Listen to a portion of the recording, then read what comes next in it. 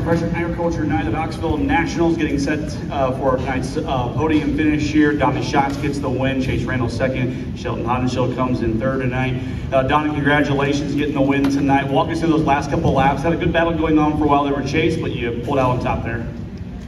Yeah, the restart, you just got to go where they're not. And I was behind the 55, and I fully expected him to go down to the bottom there because I'm sure he knew I was going to be down there. And just, we got a spot there, and it just kept moving around. It's just the yellow wouldn't have come out. It might have been a different story, but the yellow came out. So it's a pretty nasty crash, at least what I could see from the replay. I think Sheldon said the same thing. So you hate to see that, but it does happen.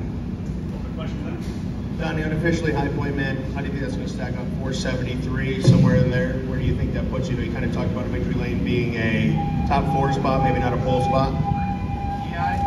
Yeah, I think I just wanted to get locked in the show.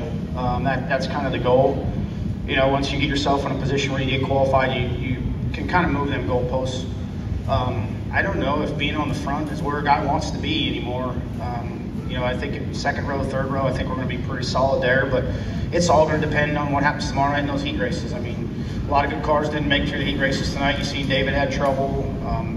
Quite a few guys did, and there was good cars that were in the top 10 qualifying. I don't even think that made the race, so that's going to change that dynamic up a little bit.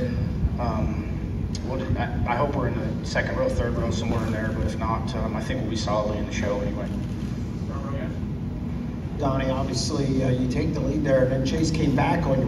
Were you surprised he came back on you like that? And how did you have to set him up from there? No, I didn't really have any rhythm going when I got to him and got past him. I kind of went for it and really thought he'd look at me as like a senior citizen and give me a pass, but he didn't. So he went right back on by, and that's cool to see. I mean, that's why we're here. That's why this is the Knoxville Nationals. That's why this is where the best come. So it's good to see that, and he's obviously got a pretty bright future ahead of him.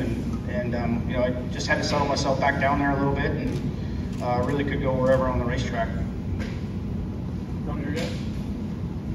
Yeah, Donny, how surprised, do you feel surprised to come out of here tonight with a win? It's been obviously a while since you won on a preliminary night, but also you talked earlier today about, not being quite where you wanted to be at going into the races here tonight. We haven't been consistent. There's no surprise in that. You can look on paper and see that. Normal nights were a struggle being inside the top 10. It's the way it is. Racing's pretty tough right now. Sometimes we get ourselves backed in a corner with some of the things that we have to do and can't do. And but when you come here, the bigger tracks seem to be where we have a little bit better situation with that. Obviously, last year this time, Ron and Scuba and all the guys came up with a good combination to come here, and we tried that combination here in April or June, whenever we were here, and it just wasn't very good. So here we are. It's the middle of summer when the racetracks start to slow down a little bit, and that seems to be when we can be a little bit better. So surprised? No. Maybe a little bit. I feel good that we're in a good spot, because it's hard to dig out of bad spots anymore. Like you just take, for instance, the 2-car. He'll have to come back Friday, obviously, and things happen, and it's hard to do anymore. It's really hard to do with as many good cars as there are. Front row guys. Chase, you just battled Donny Schatz down the wire at the Knoxville Nationals. How do you feel?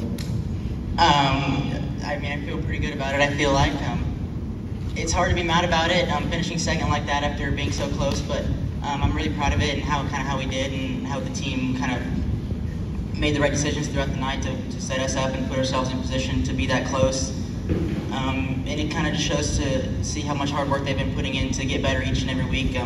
Running here, we've had some really good speed here this whole year, and to be running up front in our prelim night at the Knoxville Nationals, my first try, is pretty cool. So I'm excited to see what we can do hopefully on Saturday, and where we end up. Sheldon ended up 12 in points after that qualifying run. How unbelievable was that, I guess? Yeah, I'll take that for sure.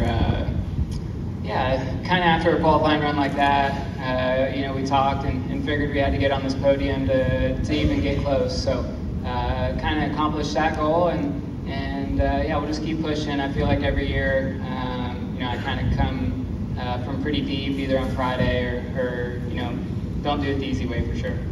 On the left over here, guys. Chase, talk about those last couple laps from your perspective, battling with Donny there. You kind of got the lead, from Blake on the restart, and then all of a sudden here comes Donny. Yeah, it was definitely tricky as soon as he got to me. I didn't really expect him to be on the bottom like that. I kind of struggled down there the first few laps. I knew it was super greasy off the two, kind of like how the track was last year. I feel like it was really hard to roll the bottom, and it seemed like it came in late. So maybe it was a bad move on my part, not kind of anticipating it or seeing it down there to be there at the end. But I felt like I was doing pretty well before the red came out. So I kind of was just sticking to what I was doing, and then it just kind of hurt me because it kind of bunched everybody up and gave them another opportunity. But it's definitely something to learn from, and take in mind for Saturday. Donny, obviously you mentioned David having problems and other cars having problems.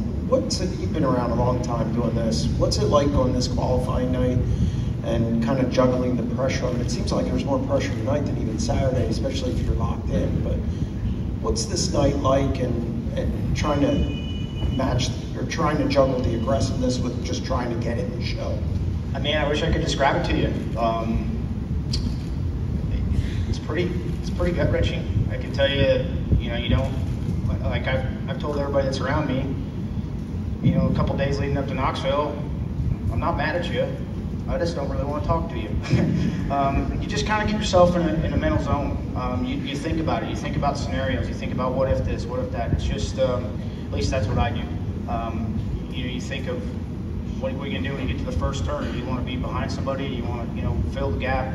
And I know you can't really just second guess it, but you got to play them scenarios through your mind to kind of know what you're going to do, and then you have to be able to do it when it happens. So that's what it's all about, is them heat races. If you don't get through them heat races, man, it makes a tough, long week for you. And in years past, we never had that Friday program that would allow 4 guys to get in at the back of the A. They just take 20 guys and lock them in. So if you didn't have a good night, you didn't get a second chance to come back to Friday. Now they get that opportunity, so it's pretty. It's a good opportunity for 4 cars that from the next 2 nights, tonight and tomorrow night, that didn't have a very good run. Time for one more if needed. Front. Donny, what do you think of the chaos that Aaron and David are already clinched in to run that Friday show? Can you say that again? What do you think of Aaron and David having to run Friday, and how tough that entire day is going to be? It's just the way it goes. It's racing. It's going to happen. I don't know. Can't point the finger at anyone. There's nothing you can do about it. Everybody came out of it safe, I guess, is good. When I seen David's crash, that thing hit the wall a ton. I'm surprised he was able to fix it and resume the rest of the night. And I guess they did say it broke the frame in a couple spots, but they made it work. I mean, he tried to dig out the best he could. That's all you can do.